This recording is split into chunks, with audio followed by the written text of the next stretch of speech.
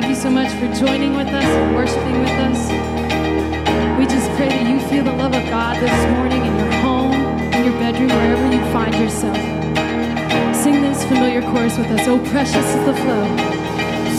Oh, precious is the flow that makes me white as snow. No other fount I know. I am washed, I am washed, I am drenched in blood.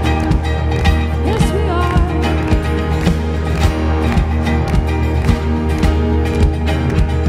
All souls atoned by the blood of the Lamb. I'm not a slave to what once held me damned. How beautiful the cleansing flood. I am washed, I am washed, I am drenched in blood. Come on, sing, oh precious. Singing, oh, precious is the flow that makes me white as snow. No other fount I know. I am washed, I am washed, I am drenched in blood. Oh, oh,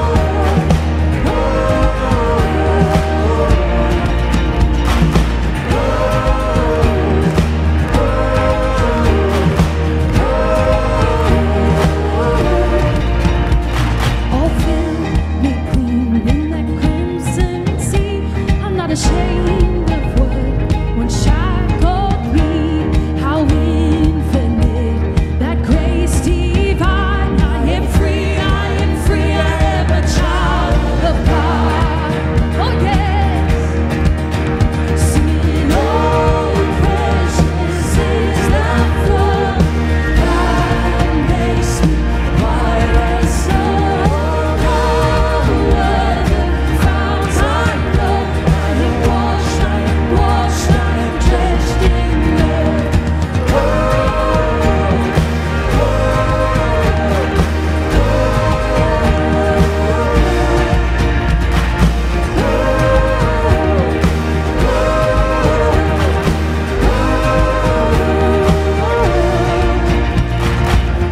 How priceless, how precious. There is power in the blood of Jesus. How priceless, how precious. There is power in the blood of Jesus. How priceless, how precious. There is power in the blood of Jesus. How priceless, how precious. There is power in the blood of Jesus. power, power, wonder-working power in the blood of the Come on, sing it out. There is power, power, wonder-working power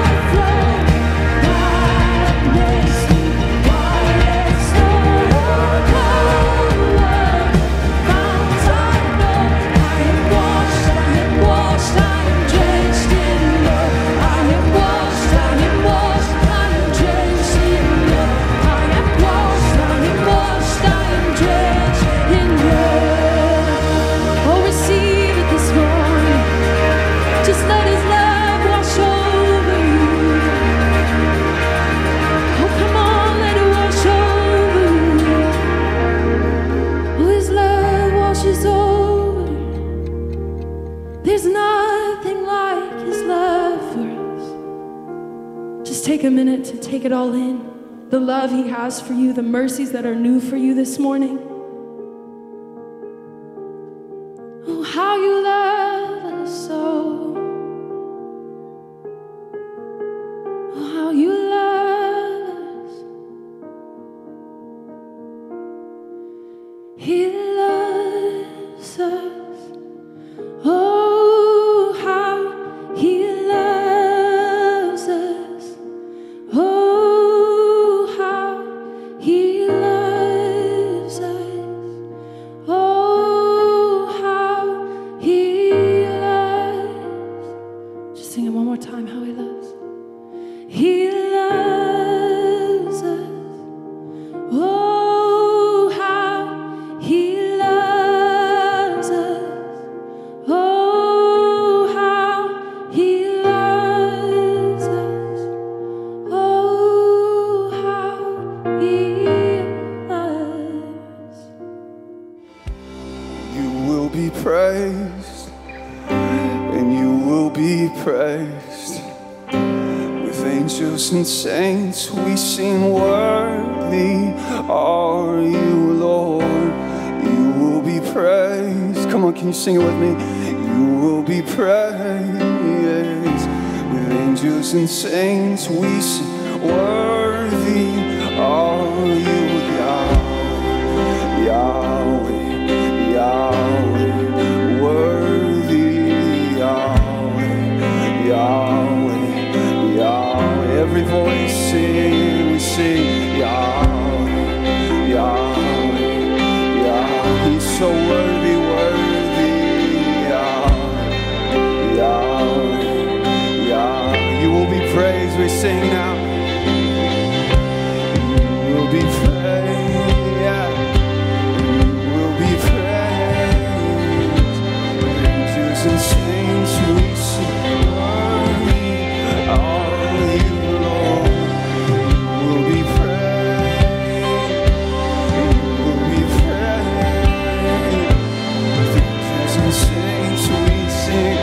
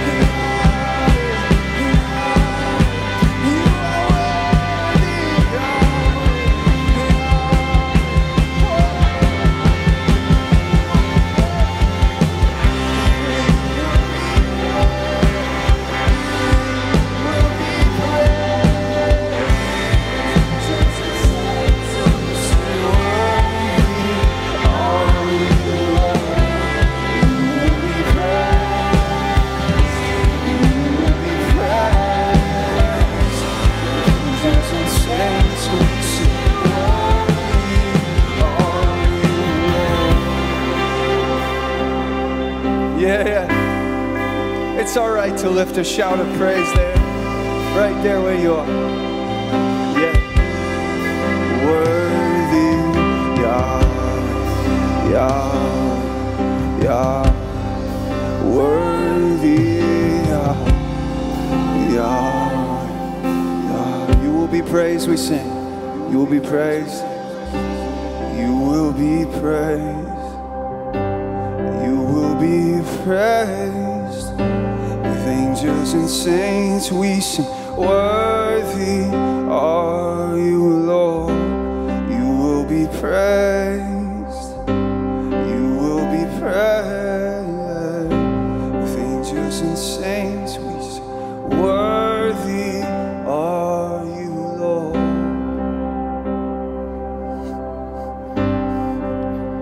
Good morning, everybody. We're so glad you joined us today, the Lord's Day, or Maybe you're watching it on another day, but whatever day you're watching, today is the day that we can give praise to the Lord, and that's what we've been doing. We're so glad you've joined us. The Bible says that praise is fitting for the upright. When we come to Jesus and we're falling and we're wounded and we're broken and we're stumbling, He sets us upright. The Bible says that praise is fitting for the upright. We weren't created to be complainers. We weren't created to be critics. We weren't created to just speak a bunch of negative words that separate, divide, break down, break up things. We've been created to lift people up, give words of encouragement, grace-filled gifts out of our mouth to strengthen others. The Bible says praise is fitting for the upright, and that's what we've come to do today. We're not going to stop praising the Lord even when the music stops. As a matter of fact, when we were gathering together and this room was filled twice in the morning at this time in the service, actually I walked around and I looked at one and I thought, what is that thing? And our ushers would go through the audience and pass this bag around, and people would actually give their money, their tithe, their offering to the Lord. And we've not been doing that here in our gathering because people haven't been here. But do you know what? People have been giving online since March, faithfully to the work of the Lord, helping the Lighthouse of Hope Church continue to move forward and do what God has called her to do. And we're going to continue to do that. And we want to say thank you for all of you who are participating with us, tuning in, watching, coming out to our outdoor events, our outdoor services on Sunday morning. We're going to continue on with that. We're here to worship. We're going to continue to worship as we open up the Word of God in just a minute. And so let's ask the Lord's blessing. For those of you who are going to join in right now and go to that online address that tells you how that you can participate in the grace of giving, worshiping the Lord with your tithes and your offerings. We so appreciate it. We want to pray a blessing over you. Let's join our hearts together for those in need in our city, in our church. Let's join our hearts together this morning for our country, for our world. We need what I'm going to preach about this morning. We all do. Would you join me in prayer? Father, we thank you for the worship this morning. We thank you for the wonderful melodies that come from the hearts of these people behind me that love you, Jesus, with all their heart, with all their soul. We thank you for the gift of worship that's permeating through the internet, out into the homes and highways, and people are experiencing your presence, something out of this world, something that this world so desperately, desperately needs. We ask that those who are giving and those who have been faithful to give, that you'd bless them. We know our times are so uncertain. The economy, Lord, is like a wave of the sea, tossing back and forth. But you are God over the storm, and we pray a blessing of a miraculous provision upon every man, woman, child of God that loves you and stands faithful for you and gives faithfully to the work of the Lord. We pray, oh God, a divine, supernatural intervention of outpouring and blessing on their lives. Strengthen them, help them. Bless their families, their businesses, the work of their hands. We pray you'd intervene in this world with your mighty, mighty work of healing and hope and salvation in Christ. For all these things, we give you thanks, we give you praise. We're tuning in to get into your word in just a minute. In Jesus' name. Let me hear you out there, or I'm going to pretend like I do. Say amen with us. God bless you. We'll see you in the word in just a minute.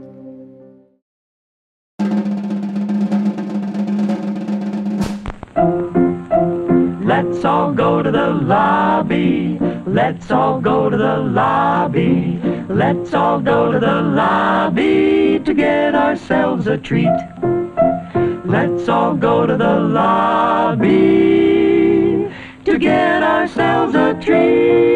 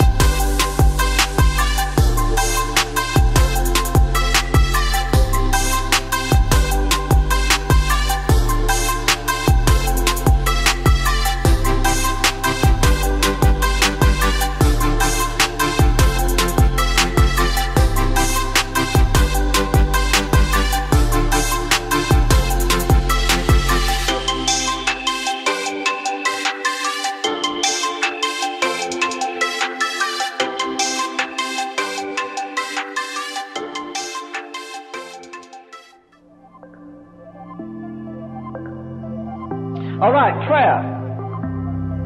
All earthly things with earth will fade away, but prayer grasps eternity. And I'm convinced of this: God does not hear prayer. He hears desperate prayer. Prayer is not a position whether you kneel. Prayer is not a position, it's a disposition. You get to the place where you'd rather sweat, you'd rather weep in His presence than laugh in anybody else's presence. You'd rather God whisper a secret into your heart that breaks you than somebody give you the prizes that all the world covets. Prayer is almost the greatest human privilege that we have.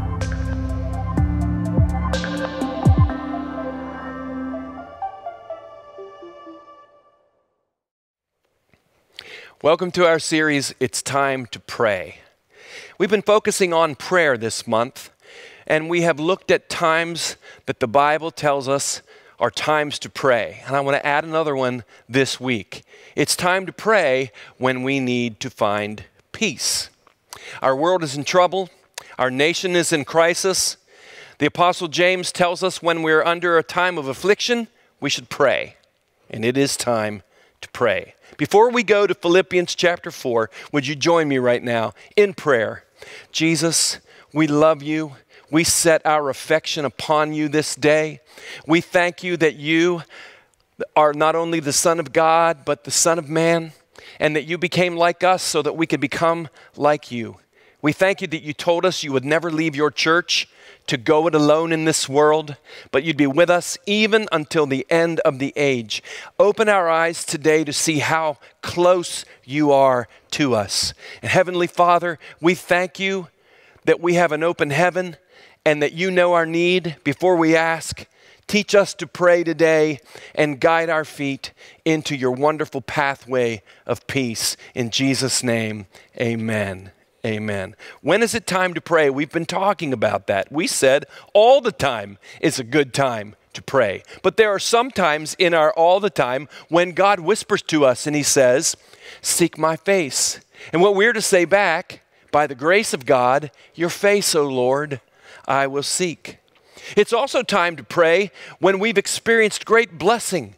I think sometimes we need to stop in our time of blessing, and we need to stop and do like David.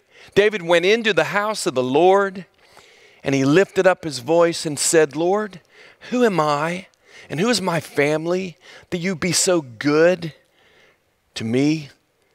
In a time of blessing, that's a time to pray. Also during times of battle, when the enemy is coming against us, when we are in a time of testing or trial or trouble or temptation, it's time to pray. Today, we're going to talk about praying our way to peace.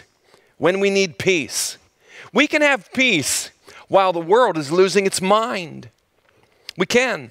And I'd like to start this message out by sharing some of my favorite Bible passages, some of my most treasured Bible passages that talk about the peace of God. There are times in my life, just like you, when I need God's word to still and quiet my soul, so often. And when I do, these passages bring me to that place of peace. My favorite one is in John 16, when Jesus tells his disciples and is telling us too, I have told you these things so that in me you may have peace. In this world you will have trouble, but take heart, I have overcome the world. What a powerful, powerful anchor for us from Jesus himself. David in the Psalm says this in Psalm 4:8, in peace I will lie down and sleep. For you alone, Lord, make me dwell in safety. What a great promise to share with your children when you put them to bed at night. The psalmist in Psalm 85 says this, one of my favorite ones, I will listen to what God the Lord says. He promises peace to his people, his faithful servants. Sometimes I just like to listen to the word of God being read. I'll get my phone or I'll have my computer and I'll just listen. I will listen to what God the Lord says. He promises peace to his people, his faithful servants. Then Isaiah said this, speaking to the Lord, he says, you will keep in perfect peace those whose minds are steadfast because they trust in you. Beautiful words. Isn't God's word just glorious?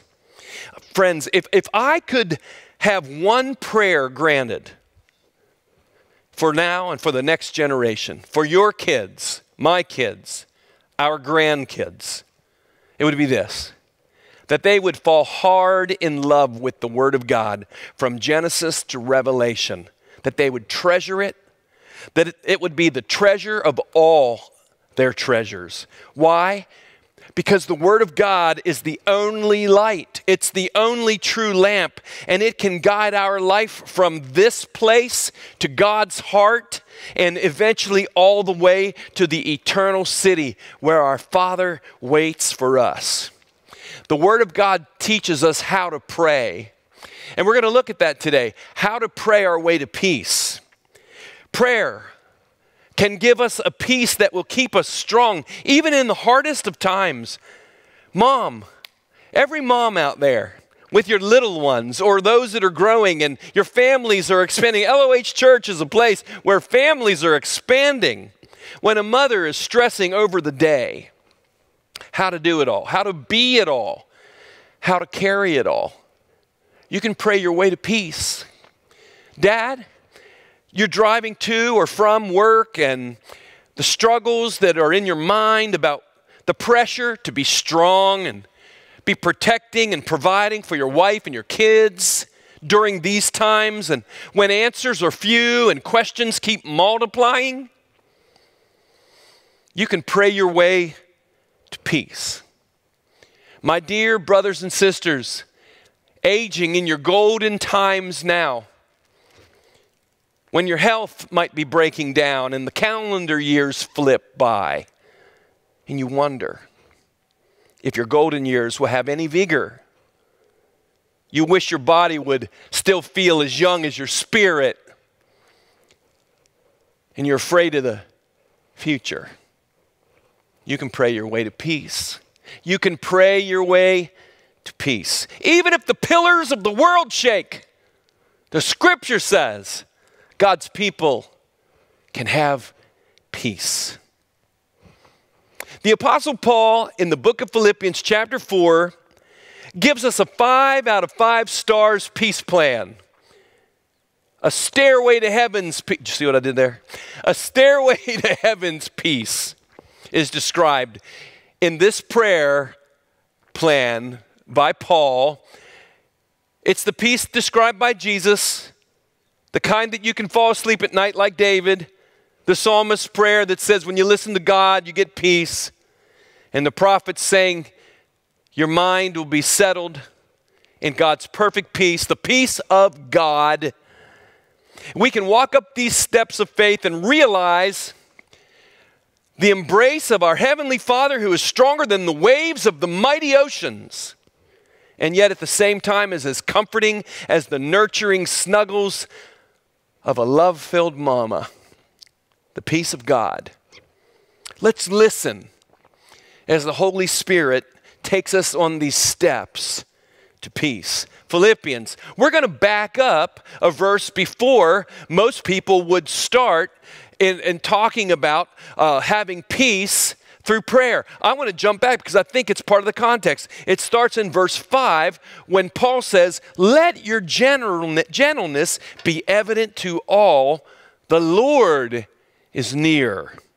And then he says, do not be anxious about anything, but in every situation, by prayer and petition, with thanksgiving, present your requests to God. You know what that tells me, first of all? Peace is directly related to our proximity to the Lord. Verse 5. He says, let yourself be of a quieted spirit. Why? Someone is close by. The Lord is near. Gentleness can be ours. A calm and quiet spirit. Why? Because the Lord is near. When I was writing this sermon, my mind immediately, there was a moment in my life where this burned into my mind. My son Devin and I were coming home one night. He was about 5 years old, and we were pulling into our driveway, and it was in the fall, or maybe the early winter, and it was very dark.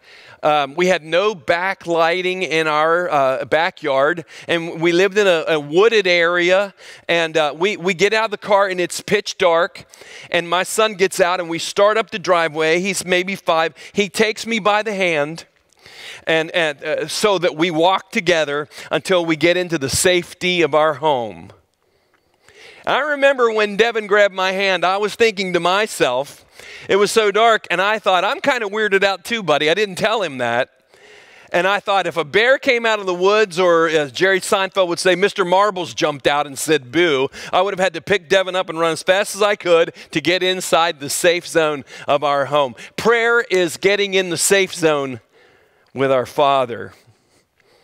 You know what? Our kids grow up. My kids grew up, move on. I can't grab them by the hand. And I had to learn, and I still do at times, to put my kids in the hands of God to find peace. We need to teach our children to know they can always grab the hand of Jesus because he is near. Peace has a lot to do with the proximity of the Lord in our life. Second of all, our measure of peace will be based on our measure of distance between us and the Lord. Verse 6, he says, do not be anxious about anything, but in every situation, by prayer and petition, with thanksgiving, present your requests to God. Now, I'm not talking here about measuring the distance in regards to whether I have a relationship with the Lord or not, or whether the Lord and my relationship with him is all that it could be or not. It's not about that. I'm not speaking about whether we're walking with him or not walking with him. I'm speaking of my perception, your perception, awareness, or lack thereof of where the Lord is. He's in our situations. Now stay with me. I've had, I got to tell you this, to be honest with you, I've had a lifelong battle with anxiety. But by God's grace and some great friends I've been learning to give myself permission to hand my burdens over to God. And I'm better at it now than I've ever been in my life, thanks to the Lord and my friends. And people who are out there who battle with this know how frustrating it can be when somebody just says to you, don't worry about it. You're like, you know what? I wish I could do that. You think I want, right? That's a tough thing. And then when you read this verse that says, do not be anxious, you think, I'm out. I hate it when we look at Scripture through the eyes of ourselves and rather than understanding what they really say, because sometimes we exclude ourselves from a promise that really does apply to us, and this is one. Do not be anxious doesn't mean just flip a switch and just go, I'm not anxious anymore. No. It means for those of us who battle with it, that we don't have to allow it to rule us. We might not be able to get rid of it, but it doesn't have to be the dominant emotion in our life. We can fashion our anxiety into a prayer. Now, I mean a fashion that isn't fake. I don't mean fake a prayer. See, Jesus gave us permission to stay off the religious plastic pretend stage. I'm so glad. So that we could reveal our real self to our Father in prayer. Sometimes the thing to say is, I am really afraid, God. I know I'm 59 years old and I'm supposed to be Mr. Warrior, but I'm really afraid right now. David said that. He was a great warrior.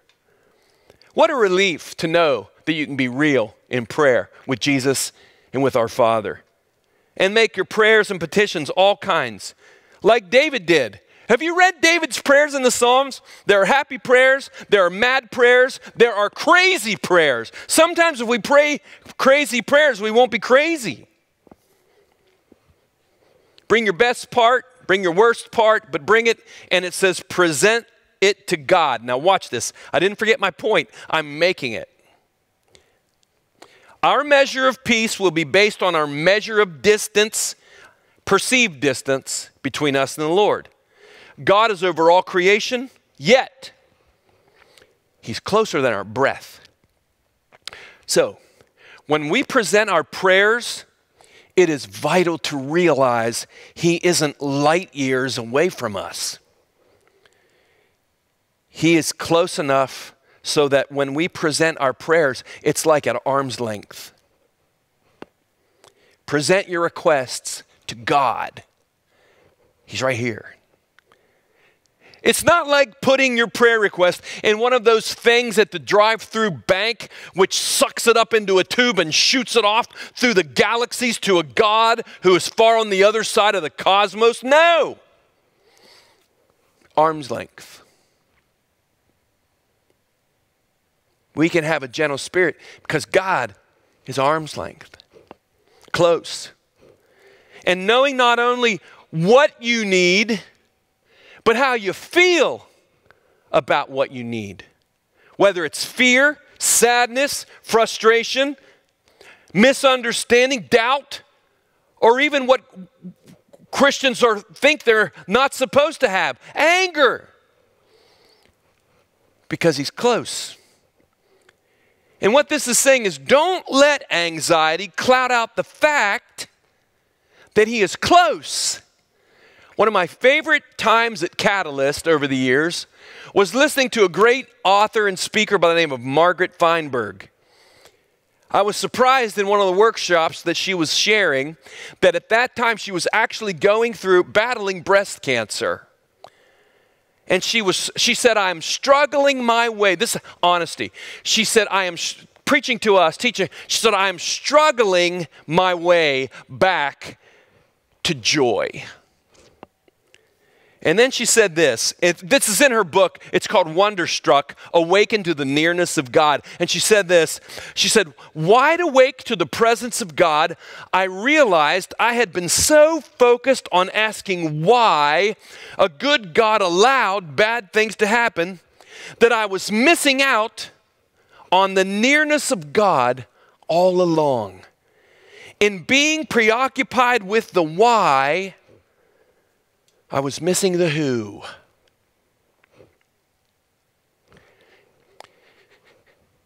Moms, He knows. He feels. He is in the playroom. He's at the changing table. He's in the middle of the night. Dad, he's in the car with you. He's in the bank line with you. Be at peace, says the Lord, your God.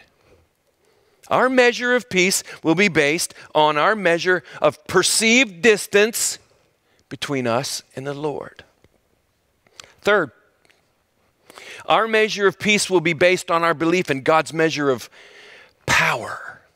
I love this, verse 7. And the peace of God, which transcends all understanding, will guard your hearts and your minds in Christ Jesus. That tells us God is so powerful. Now think of his power in this context, because here's the truth.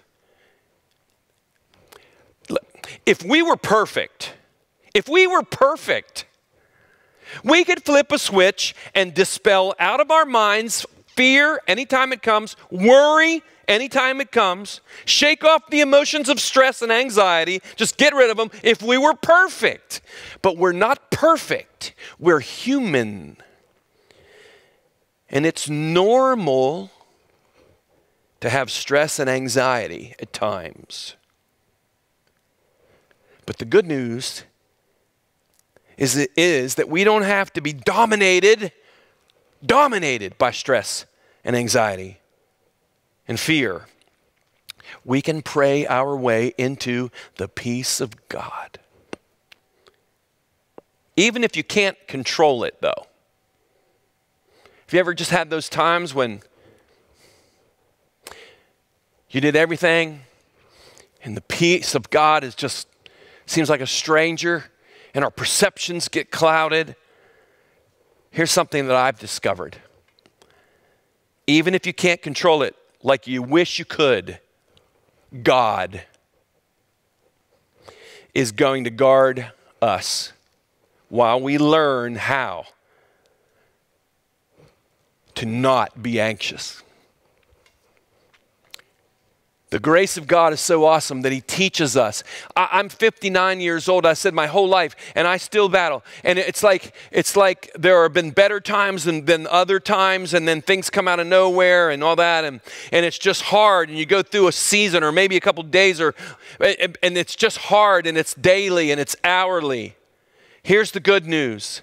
While you're walking through that, God is guarding us. Let the peace of God, which transcends all understanding, keep your heart. It's like Jesus standing up in the boat. The peace of God, God's power, he is able to create a fortress around our mind, our will, and our emotion. It means that he stations a sentry. It literally means in the Greek a garrison around your mind. You're not doing that. God is doing that. To keep our heart tranquil inside, secure, still. Jesus stands up in our boat. Loved ones, my friends, listen, I know this from experience. We need not fret like the world. Jesus says, don't let your heart be troubled. I'm close. I know. My peace I give you. Instead of shooting our prayers up to the heavens, we're reaching out our arms at length to a God who is with us. Jesus is near. Isn't that awesome? Final point. I think we also need to connect verse 8 to the previous verses, just like we need to connect the verse before, be anxious for nothing, about the Lord being near and being gentle. With verse 8, he says this, finally, brothers and sisters, he's talking about a mindset. Whatever is true, whatever is noble, whatever is right, whatever is pure, whatever is lovely, whatever is admirable, if anything is excellent or praiseworthy, think about such things. Whatever you've learned or received or heard from me or seen in me, put into practice, and the God of peace will be with you. We just did about a month on that, right? Here's the fourth point. Our measure of peace will be based on our meditations. Listen, meditation came from the Middle East, but it came from the God of the Middle East, the one and only God. Eastern religions still practice their meditations, but meditating on a mantra or on something, that might do something for you, but this is something else. This is talking about entering into the peace of God. And Paul tells us how. It's not an either or, it's a both. Requests, prayers with thanksgiving, meditation. Our measure of peace will be based on our meditations, making meditation a part of our prayer life with thanksgiving. Thanksgiving is an awfully great meditation. When you come before God, just start thinking of things God's done, what you have instead of what you don't have, what we have, all right? Our mind is always going to focus on something, isn't it? Dallas Willard, one of the great writers of our time, Christian writers, calls Christian meditation the great omission. But he says in the Bible, you, God, will keep in perfect peace those whose minds are steadfast.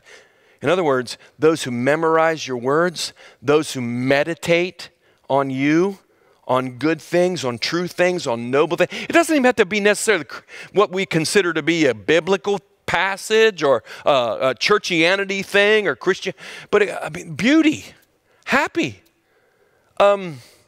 anything that brings you peace, real peace.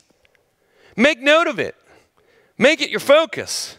The Holy Spirit is great at illuminating our lives, placing dreams and pictures, gifts of grace that we can call up, that we can pull up in our mind when we need them. What a compass. What a comfort. Make meditation part of your prayer life. A few years ago, I'll call it a dream because I don't think I'm that spiritual to call it a vision. It might have been, but I'll call it a dream. But it was good. Where I saw all of my loved ones who have gone on to heaven before and some of my friends on my front porch of the old house I grew up in a certain part of our town. And God was sitting on the porch. I couldn't see him, but there was this light, this warm light. And I could see my friends and my dad, my uncles, and they had this look on their face. They didn't say a word, but what they were saying with their face was, he is really this good. And I remember that. And that has been a couple years now that I've had that dream, and it stays with me. And there are times when I start to get down on myself, too hypercritical on my ways and what I do and what I don't do and all that, and the devil's right there to say, that's right, and more. There have been so many times, and the Holy Spirit is so precious. Listen, the Holy Spirit is real. He really is with us. And Jesus said he'll never leave you. He will never leave you. Man.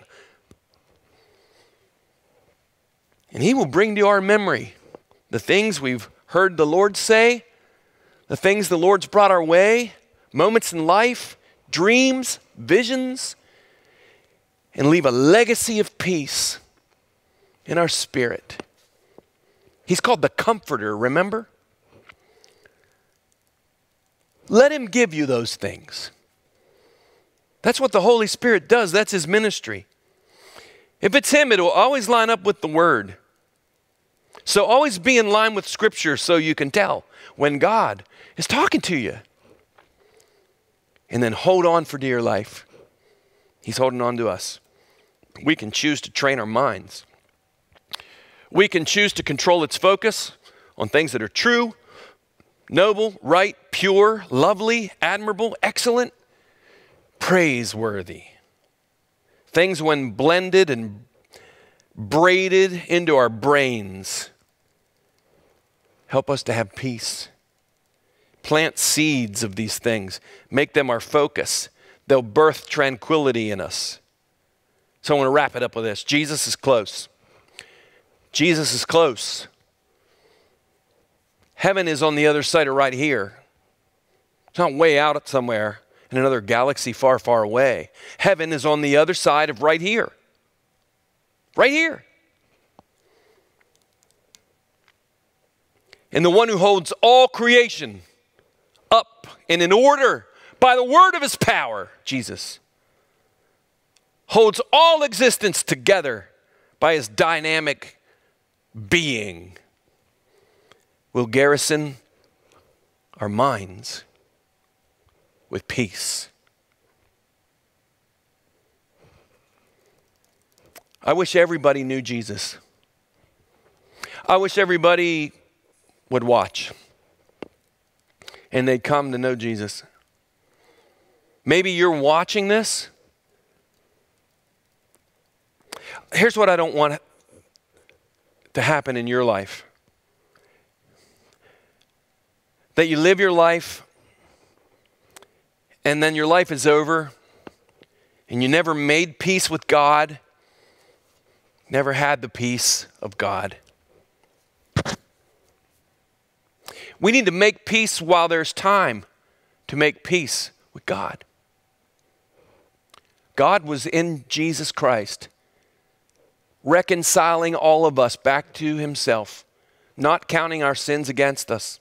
He who knew no sin became sin for us so that we could be made the righteousness of God in him. When you're in the righteousness of God, you have the peace with God and the peace of God. But you and I have to make a decision whether we're going to step onto that side. Jesus lived for 30 some years and spent probably 3.5, maybe 4 years ministering throughout Israel and would go into Jerusalem. He made at least 3 major public appearances in Jerusalem. And the final one, when finally the leaders of Israel rejected him and plotted his death, he knew it. In Luke 19, it says, as he approached Jerusalem, listen, friend, and he saw the city, he wept over it and said, listen, what if he's saying this to you right now? If you, even you, had only known on this day what would bring you peace. But it's hidden from your eyes. You know what happened to Jerusalem, Israel? He was weeping when he said it. He didn't want this to happen. He said, the days will come upon you when your enemies will build an embankment against you and encircle you and hem you in on every side. The destruction of the city of Jerusalem in history is one of the most hideous, tragic stories of the fall of a city and the destruction of a people in the history of the ancient world. It didn't have to be that way. There are people today, the only reason their life is a mess is because they haven't made peace with the Messiah. That's the only reason. And your way is hard. And even now, you didn't tune into this by accident.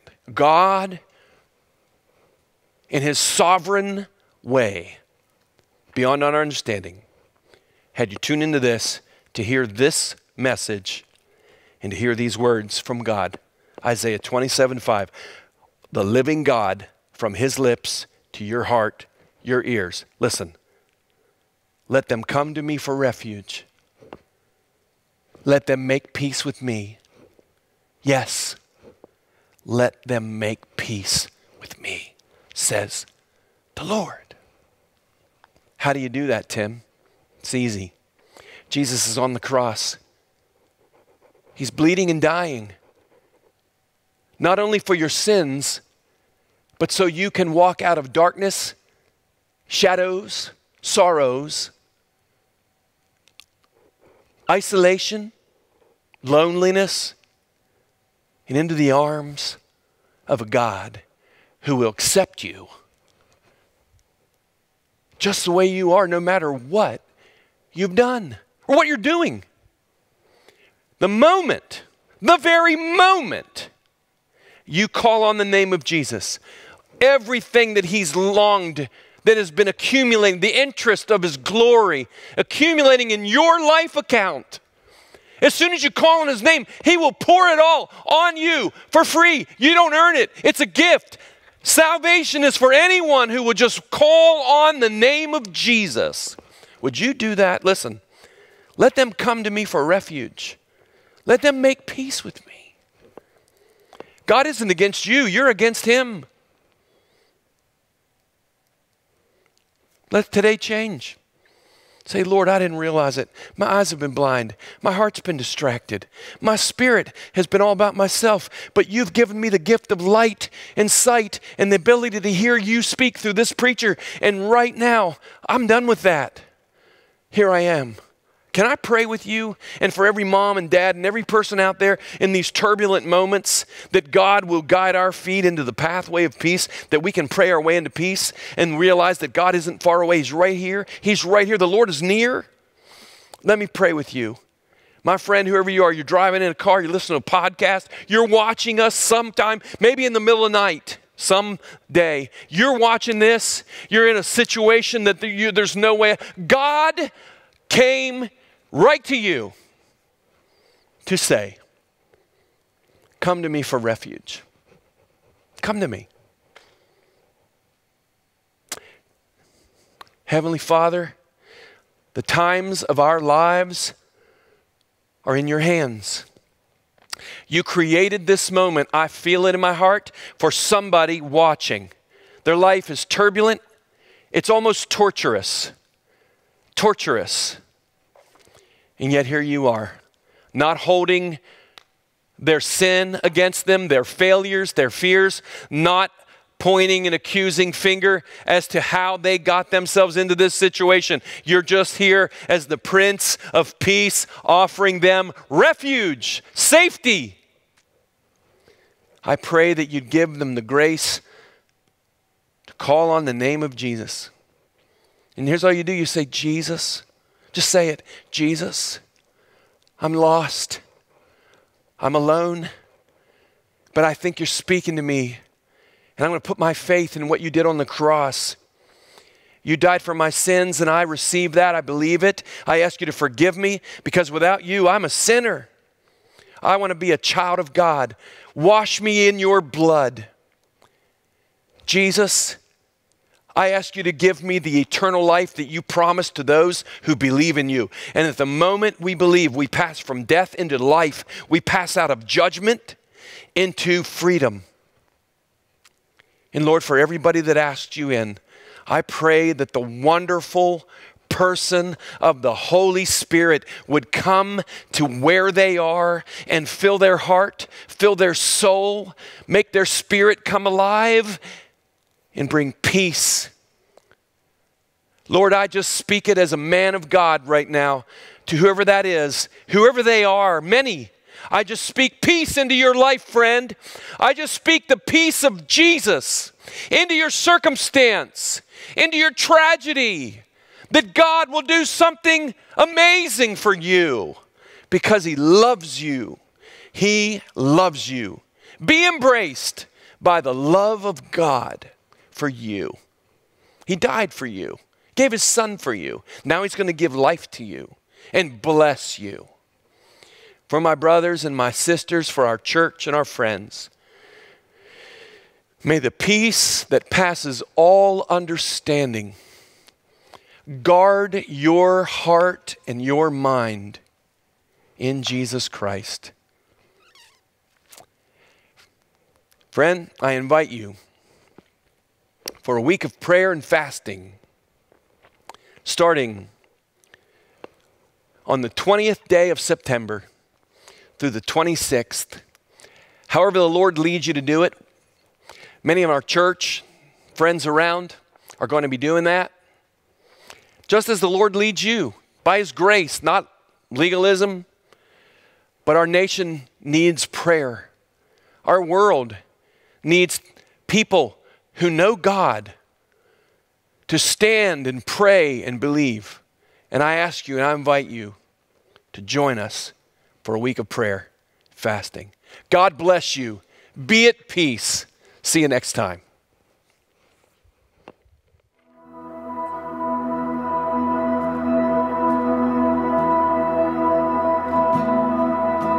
And I'm easily clouded by the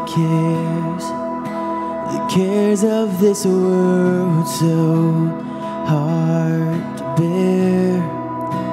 So many voices I hear, so many choices I could choose, and I will not listen to the noise. I will only listen to your voice, for there is none like you. I know there is none worthy of my soul, and I set my gaze on Jesus, and I fix my eyes on you. All of my praise to you, Jesus, all my days forevermore.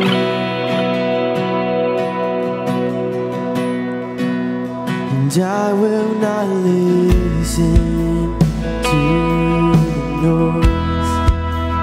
I will only listen to your voice, for there is none like you. I know there is none worthy of my soul. So I'll set my gaze on Jesus. I fix my eyes on you. All of my praise to you, Jesus. All my days forevermore. And I set my gaze on Jesus, and I fix my eyes on you, and all of my praise to you, Jesus, all my days forevermore.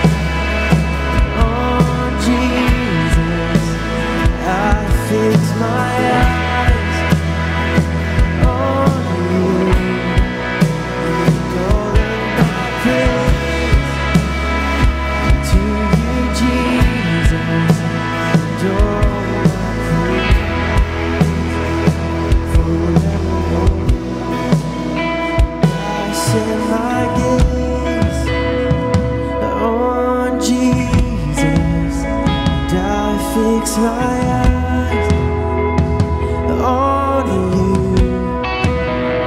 All of my praise to you, Jesus. All my forevermore. Lord, we thank you for your presence. We thank you for this time, Lord. We thank you that no matter what's going on around us, we can set our eyes, we can set our gaze on you, and we know that you are for us. Thank you for loving us.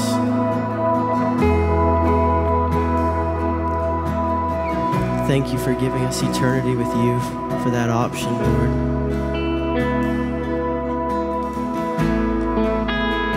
Lord, I thank you for Pastor Tim's word. Lord, I pray that it would just resonate in people's hearts, that people would be open to those words, that Holy Spirit, you would flow and unlock people's hearts, and every word would just settle in the name of Jesus. We thank you for this time. Amen. Amen. We'll see you guys next week.